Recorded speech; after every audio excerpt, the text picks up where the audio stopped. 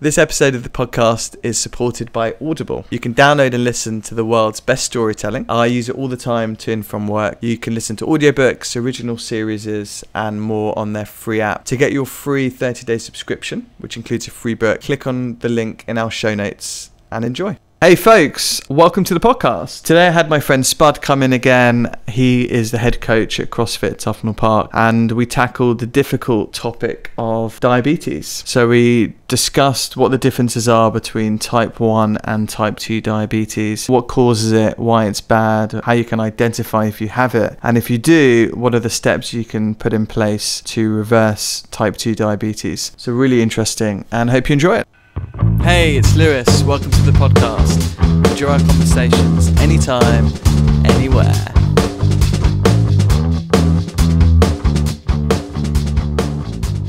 Spud, thanks for coming in again. Thanks for having me. You're one of the select few that's been on twice. Not just a Tom, Dick and Harry. No. Great. Appealing to a wide audience of people that are crying out for health, fitness and all of that stuff. Glad. So, diabetes. Yes. We want to speak about diabetes. It's a scary word. Yeah. Diabetes.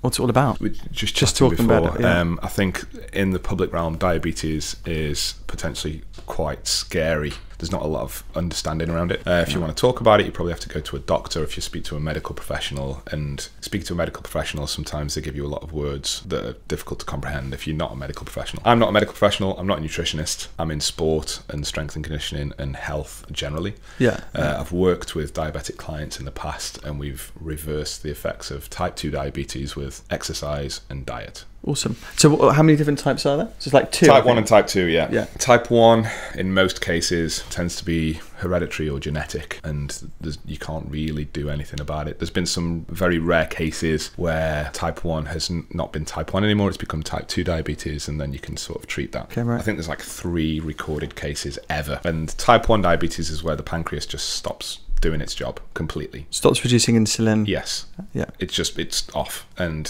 for that to then kickstart itself back in and start working is phenomenal. And it rarely happens. So right.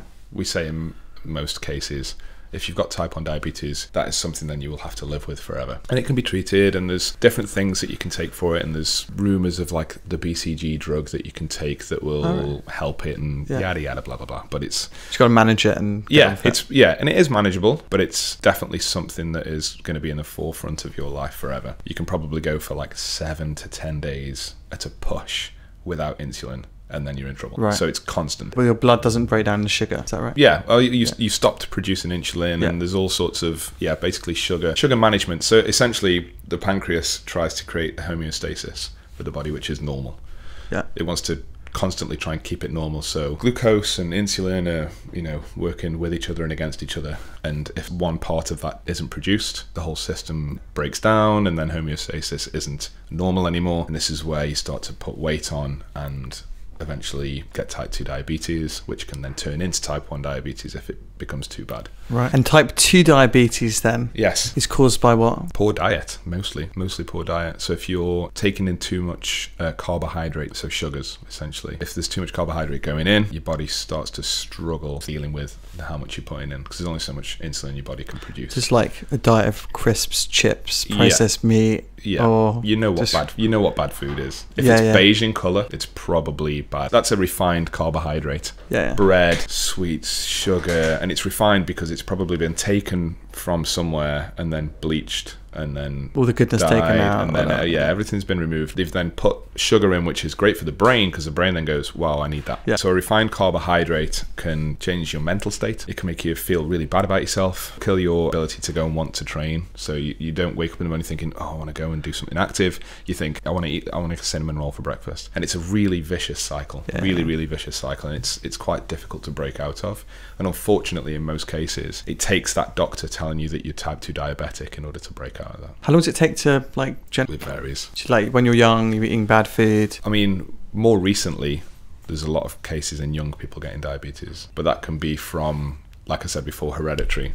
If the parents have lived a bad lifestyle, if their parents have lived a bad lifestyle, they then passing on these, it becomes a genetic disorder because they've passed it on to a point. Yeah. It's not all like one size fits all, everything's the same every time, but if your parents have got a bad lifestyle, health-wise, and they're smoking and they're drinking and they're eating poor food, that's going to get passed on from generation to generation. If that's third generation, this young person knows normal as fish and chips every day, or beige food, and eating pizza and bread, and it's also cheaper as well. That's way cheaper. Yeah, it's way cheaper. McDonald's, and that's one of the main issues. But how do we battle that? What do we do? We can't just say, well, make the good food cheaper. I mean, in London, I mean, there's like loads of like nice fruit and veg things on the street. I agree. It's like actually quite cheap. Yeah, I agree with that. And Aldi, I think Aldi are opening a new store every week or something. And you know what? I love Aldi. You can get a big bag of like frozen salmon for not a lot of money at all.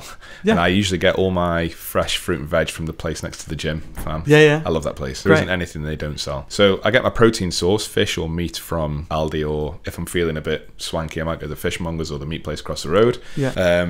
But mostly it's fresh fruit and veg from a good source. And I've heard people moaning about that place before because which place? Fam, next to the gym. Okay, yeah. This is in Tufnell Park. Yeah, in Tufnell Park, yeah. So they say, the fruit and the veg, it goes off quite quickly. I'm like, that for me is a good sign because they've not covered it in pesticides in order to make it last 3 months. Yeah. If you're buying fruit, it's probably pretty much come out of the ground within a week of it being on the shelf. Yeah. If not a couple of days. So if you're buying it, you should probably just eat it. Absolutely. If you're buying it to store, you're buying the wrong kind of food. Yeah. I went to in Enfield, I can't remember the name of the farm, but this Pick Your Own, and I took my kids there. Awesome. And it was brilliant. Like, we picked raspberries, strawberries, beetroot, what else? Like corn on the cob. Brilliant. Awesome. And the kids were like, wow, because they see it on the shelves. Yes. And like, they didn't realise that beetroot is in the earth. And you like pick out the earth. Yeah. It's great. And it's also not expensive. Yes. So most people can't be bothered. I think that's the main thing. You can buy fruit and veg, you then have to go and prepare it to eat it. And so if you don't have a love for cooking, I think I'm really lucky. I love preparing food. As just Jazz, my other half, she's very good at preparing food and she's very imaginative with cooking. So when she's around, we eat great, and it's very good, which is why I'm sad she's going back to China for 3 months, because I know that I'll be preparing. So you're going to like end up drifting into bad eating habits? Not necessarily, but it's not going to be as interesting. No. If I've got salmon and veg in, I tend to just like grill the salmon and put it on green beans and maybe have some brown rice with it. So it's a bit more boring. I'm not as imaginative. She's the artist, so she's way more imaginative than I am. If the food's in, I'll just do it in its basic form and eat it because it's good fuel. And don't get me wrong, every now and again I might go and get a pizza and have a beer with a pal. Yeah. But that's not every day. And to the diabetes then, so why is it bad, and how can you kind of realise that you started to develop these? It's bad because it's trying its best to kill you. It's your body's response to poor diet, lack of movement, lack of a healthy lifestyle. So you put weight on, and it's bad weight. It's not like you're gaining muscle mass. Yeah. You're storing fat, so you can end up with fatty liver disease. You can end up with heart disease. There's all these things. Type 2 diabetes is just one of the markers that your body puts up and says, "Listen, pal, you're not very healthy." Right. And you start getting obese, and all these things. You'll put weight on, and you'll start to struggle with sleep patterns, and you'll start to struggle with the way you eat, and you start to struggle with the way that you focus on things. So school or work may suffer because you've basically got a bad lifestyle. Crazy. I was reading, I sent it to you, I think the World Economic Forum have produced a report like literally last week. Yeah. And obesity is classified as a type of malnutrition. Yes. Which is interesting because, like, I don't know, even 5-10 years ago, it was all about, really thin people who were starving. Yes. And you'd always associate them with being malnourished. Yeah. Whereas now, the obesity has taken over, and that's a bigger problem than starvation. Yeah. And it's a form of malnutrition. Yeah. So malnutrition doesn't necessarily mean lack of food. It just means what you're putting into your body is bad. So by just eating refined carbohydrates, if you just ate a meal, so this is how your body responds to glucose. If you had a meal that was just carbohydrates, your insulin response would be tenfold that of something that if you were putting protein and fats in, because your body can respond to that better. So if you're just eating food that's just like bread and chips and pizza and crisps, it's all these refined carbohydrates, your insulin response is up and then it's down, it's up and then it's down, and it's 10 times that of what it would be if you were eating a balanced meal. Yeah. And you get those kind of spikes in energy. And Yep. And over time, your body just doesn't like to do that anymore. And there's only so long it can do that. So if you're not looking after it, if you're not using the glucose stores by working out, this is where the healthy lifestyle is a thing on a whole. So it's not just necessarily eating good, it's moving often, and it doesn't necessarily have to be super high intensity. But I think the best way to counterbalance it is I think I read a paper recently that said if it was 80% of your VO2 max, so your maximum exertion physically, if it's 80% and above, 2 to 3 times a week, that's the perfect way to sort of... And how long do you need to, 20 minutes, half an hour, an hour? If you were to do, let's say, for instance, if you were to do four CrossFit sessions a week, probably going to do, so within that hour, you're not beasting yourself for an hour. You're not at 80% for an hour. You're probably at 80% for maybe 10 to 12 minutes. So if you were to do 4 to 5 sessions a week of high intensity training, you're more than likely going to spend 45 minutes a week at that 80%. If you break, it's nothing. It really is nothing. If you're doing 10 minutes 4 times a week, it's nothing. It's literally nothing. And there's 24 hours in a day. Exactly, yeah. And we've got more than 4 days in a week as well. So it's not like I'm saying go to the gym every day and thrash yourself. Yeah. But it's more about being conscious of the exertion. So people think, oh, I'm living a healthy lifestyle because I go to a gym and I walk on a treadmill for half an hour. Great. I'm not going to knock the fact that you're physically active, but is that the best way to live that healthy lifestyle? Probably not. You need to go and actually exert some energy. Go and just, get sweaty, get out of breath, and do that for a short amount of time, 10 minutes, 12 minutes, and you will start to feel better. But your body will also respond to the food that you're putting in because it uses that as fuel. The hardest thing I think people find is actually just getting down there. Yeah, down to the gym. That's the biggest hurdle. For me, I love group exercise now. Yeah. Like I do a lot of running, which is on my own. Yeah. I'm motivated. I enjoy doing it. Mm-hmm. But the CrossFit or any group exercise you might want to do, whether it's even just like spin class or there's so many options. There's so many options. Yeah. And I know I'm an advocate for CrossFit, and I've done this for a very long time, and I love this sport. I'm also an advocate for movement. And if you find something that works well for you physically, do it. Yeah, the cardinal rule of training is be consistent with what you're doing. Yeah. And if that's spinning, if that's jiu-jitsu, if it's some sort of group activity where you can go and you've got like-minded individuals around you that give you a high five at the end, great, because that's going to make you feel good about what you're doing as well. The group thing's great because that really, really motivates you. You work a lot harder. Yes. When you like look to your right, your left, and someone's just killing it, and you're like about to get sick, and you're like, God, keep going. Go. I mean, most of the time I'd quit before. Yeah. But because of what you're doing with other people, it keeps you. Yeah. And then as you get to make friends, they're like, oh, where were you with this week? You can't be like, oh, I couldn't be bothered this week. Yeah. So again, it encourages you, and then you get into it. You're held more accountable. You're held to account. The fact then suddenly, before you know it, it's a habit. Yeah. And it's a great habit to get into. It is. It is, and it makes you more aware of those other choices that you're making, the food that you're eating, the frequency in which you're eating it. True. So if you're used to having 3 pizzas a week, you're then like, oh, I should probably not be eating 3 pizzas a week. I can have 1 pizza a week. Yeah. So just by having that group around you who are making healthy lifestyle choices, it's helping you make that healthy lifestyle choice as well. How do you go about if you actually have type 2 diabetes? Yeah. So you've had a bad lifestyle, whatever. How can you go about reversing it and getting back on track? Some people may say stop eating crap and start moving. It's really not that simple. I mean, it is, but as a human being, to go completely cold turkey on something that you've been so reliant on for such a long time, and it will be a long time because you don't get type 2 diabetes overnight. There'll be other marker points that pop up. You've gained a lot of weight. You're not very happy with your own physical well-being. Essentially, try and slowly wean yourself off the bad stuff. Like I said, if it's beige in colour, it's probably not the best for your body. Try to replace it. There's so many templates online that you can follow that is just protein, fat, vegetables, good carbohydrates, and that is what your body needs to fuel. If you're putting the right fuel in, you can then use that in any sort of physical exercise regime. Start with walking on a treadmill for 30 minutes. It's so simple. There'll be a cheap gym around the corner from you. You don't have to go crazy and spend a load of money on a premium fitness model. Go and do something physically active. Run around the park. Walk around the park. Get a dog. They're going to want you to take them out a couple of times a day. That's very true. You're going to have to stand up and put your shoes on and leave the house and do something physical.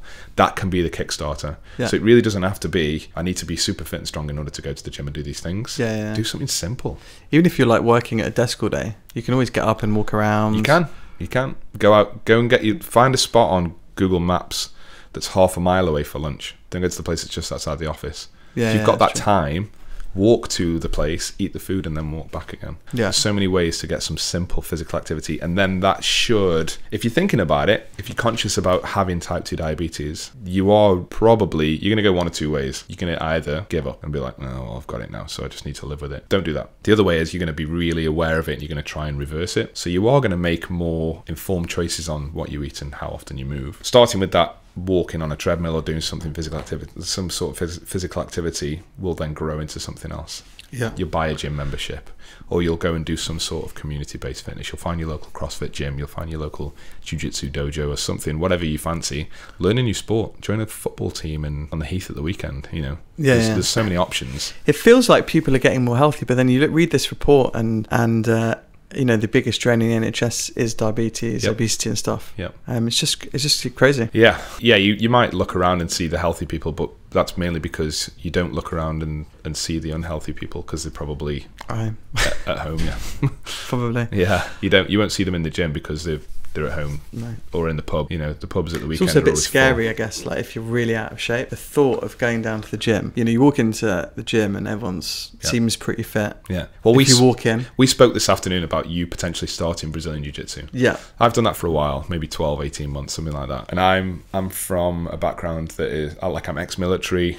I've got loads of confidence. My job is to talk to big groups of people and teach them. The first time I walked into a Brazilian Jiu-Jitsu place, I was so scared. So even somebody that comes from a fitness background, that understands my capacity in the fitness world, who's very confident, was still like, I was very scared on the first day. And I'm saying to you, we go down to the Jiu-Jitsu place, and you're still going to be scared. Absolutely, yeah. So ex-military people, know how to fight. Yeah, exactly, yeah. And then you're like, but very quickly, this is day one. Yeah. Very quickly you'll become more confident because you'll have people around you that you recognize every time that you go down there. The movements aren't so foreign anymore because that's just the way your body learns. If you can teach your central nervous system something, it will then remember it. Yeah. Keep doing that consistently and you'll become happy and confident in no time. And that works across the board. Oh, yeah. That, like you said, getting into the gym is the biggest hurdle. Massive. Getting over that first hurdle is literally the most difficult one. Yeah, when you're in there, the workout's going to be hard, but the endorphin release after that is going to make you feel so good about it, you're going to want to do it again. True. Just get over that first hurdle. And what about like GPs and stuff? So is there also medication you can take? Because first step one, presumably, is I'm not feeling great about myself. This is a deep dark hole. Booking the GP appointment 3 weeks later. I would say get in front of a medical professional by all means, because they're going to be able to diagnose whether you've got diabetes or not. Yeah. Is the advice that they give you going to be the best long term? Some would say yes, some would say no. Why would they say no? The last time that I had a type 2 diabetic client, she was 72 years old. She was on a walking stick. She had a Stena stair lift at home and she couldn't get up and down the stairs. She was struggling. She was obese. She was in a lot of trouble. She looked 92, if I'm honest, not 72. Her doctor was saying, don't worry about physical activity. Don't worry about the healthy diet. Just take the meds, which for me is very scary because there's medical professionals who are potentially dishing out the wrong advice in order to sell medication. Maybe, yeah. Potentially. Yeah. Maybe. Yeah. So in other cases, you may find a GP that is a health enthusiast or a fitness enthusiast, and they'll say, change your diet, go to the gym. So they're not all so holistic. No. It's like, let's treat the symptoms now rather than the cause of... You can go to 100 different CrossFit gyms, you're going to get a different product. Yes, CrossFit is the core being of the place, but you're going to get something different in every one. Yeah. Just like your doctors. But if they say to you, you have type 2 diabetes, here's a range of different methods in order to help treat that. Always bear in mind that with type 2 diabetes, you will feel better if you work out and if you eat good. Yeah. It's a base level. The nutrition, your nutrition is like, imagine like a pyramid. The nutrition is always the base of that. So if they're saying, here's the medication, don't worry about a good diet. Yeah. I would say, still implement a good diet. If they recommend the meds, potentially take them. But the nutrition is key.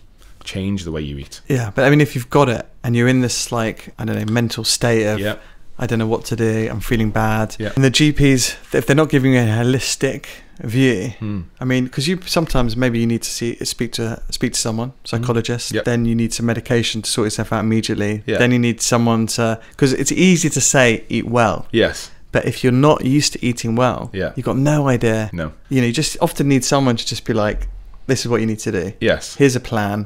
Yeah. Something simple to start with, that's for sure. But and like you said, you may have other people around you. I think if you're in that situation, you're not just going to have the doc. You're going to have other people around hopefully, you with some information. And if you don't, go and speak to somebody else. Yeah. Don't just take one person's advice. Because you also have to take responsibility for yourself. You absolutely have to. But like you said, that's not always that easy. Yeah, absolutely. Yeah. That's always not that easy. And if you think of there's potential traits of like an addictive personality. They're addicted to the food that they're eating. Yes, yeah. It is an addiction. Yeah, I mean, like sugar, the mouth pleasure of a nice pizza. Well, and just chocolate. Just sugar. Yeah, like Sugar. your brain's response to that is like a class A drug. Yeah, I need that again. I need that sensation. That was really good. Keep doing that. And if your personality sort of enables that as well, it is really difficult to then change this. It's a massive lifestyle change, and it's a big shock to the system. So again, we go back to that first hurdle. It's the biggest one. I know it's a lot of just people physically, but like the way you eat. It's a big hurdle, just cutting these things out. Mental side, it's massively. I mean, even if I walk past this sweets and chocolates thing in like Sainsbury's, it's calling for me. I just want to grab a Snickers. It's only a Snickers. It's just a quick one. Yeah. It's fun. I eat well all the other time. Just suddenly you had one every day. I've had a Snickers every day. Yeah, and then it's like, and then you're like, oh, my favorite shirt doesn't fit me anymore. That's the market. Happens quick. It does happen quick. It really does, because then that spiral begins. Well, it's you okay. can spiral. Also, the other big thing, I mean, being in an office environment is dangerous. I mean, we're like all pretty healthy. Yes. However, there's always a little cookie or some chocolates or someone's gone away. Yeah. You know, so, and if you're in a bigger office, there's always some donuts knocking around. Yeah. You know, it is difficult, and I would never say never eat a donut, because those things are awesome. Oh yeah. But it's just moderation. If you can build that baseline of good nutrition to start with, you can afford a donut and a slice of pizza every now and again. Don't get me wrong, if it's Saturday and my pal texts me, do you want to go for a beer? I'm going for a beer. It's not 100% healthy, and I'm not completely ripped. I'm not a fitness model, but I understand what I need to do in order to keep my body moving, so that when I train, I'm functional. I'm good. Because you want to have a really long, healthy, active life. And at some point, you need to invest in yourself, and you'd rather do it up front than trying to correct. That's really important that you say that. I want a long and healthy lifestyle. You want a long and healthy lifestyle. Not everybody does. That's another issue. Surely everyone does. No, not everyone does. Some people will be quite happy just saying, I'm going to go to the pub every night, and I'm going to smoke cigarettes, I'm going to eat poor. And that's a mental game, trying to get through that. So when I say don't just take your doctor's advice, it may be worth sitting down with somebody that you can just talk to, and they can listen to the things you're saying, and they can help you mentally as well as physically. I guess if you want to. If you want to, you need to want to do this. If you're being told to do it and you don't want to do it, it just won't happen, and it's going to become a chore. It's going to be horrible. So changing your mindset to want to live a bit longer, I think, is the key. A lot of it's mental health as well. Even in a big city, it's quite easy to be pretty lonely. Massively. You know, you might not speak to your neighbours. I agree with that. Everyone's doing different things, different times. Going different directions. It's busy. It's all very fast. Yeah. And I think this goes back to like the community-based fitness. If that is the only time you get to spend where you're not in work and you're around people that are like-minded because they all like doing the same thing as you, excellent. Oh, it's great. I mean, also, I bump into people from the gym on the train. Yeah. I'm like, hey man, how you doing? Yeah. I bumped into a guy I did it last Friday. I was like, where are you, man? Oh yeah, I'm supposed to come, you know. Yeah. So like, you just encourage people. It's nice, you meet people in your area. And they don't ignore you. If you see somebody from the gym on the train, no, they're like, hey, how you doing? You have a chat, you speak about CrossFit. Yeah. I've got no idea what most of these people do outside of the gym. Yeah, yeah. At all. And it's great. But then I walk back home, and there's a pub on the corner of my road, and I see the same people there every night with a pint. Yeah. So this is what I'm saying about wanting to live a long and healthy lifestyle. If you go in there and try and preach to them about long and healthy lifestyles, nobody... But they're feeling... It's interesting. That's their like community thing, right? Yes. Yeah. Like they're known in the pub. Yeah. People from the area communicate, and pubs are great for like community and stuff. Yeah. But when you're having a beer or two every night, and it's different. Then at the back of their minds isn't going to be, I want to live longer. It's more about the short term. I can see my friends. I can have a drink. I can feel good in the very short term.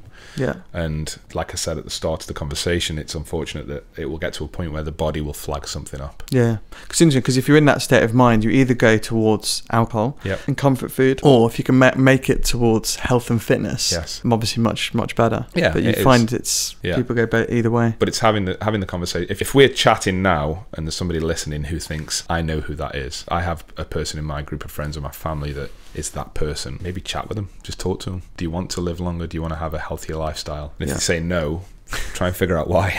What's going on, man? Just have a conversation. It's so easy. Yeah. And it might feel weird at first trying to break the ice, especially if it's somebody that you know, if it's somebody that's really close to you. Yeah. That's not a conversation you've probably had with them before.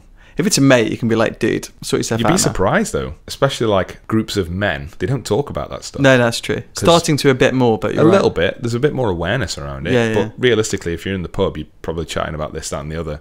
You're not going to go, "How's your mental health?"